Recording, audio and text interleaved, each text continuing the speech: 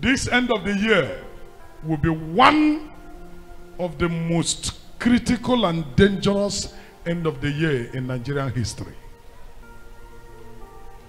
By the Nigerian calendar, 2022, that will give birth to 2023, there will be great revolution.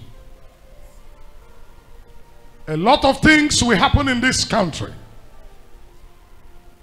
As we are launching deep into the period that will give birth to election, dangerous things will begin to happen. Any man that will stand on the way of the victory that Nigeria desires and deserves, God will remove that person.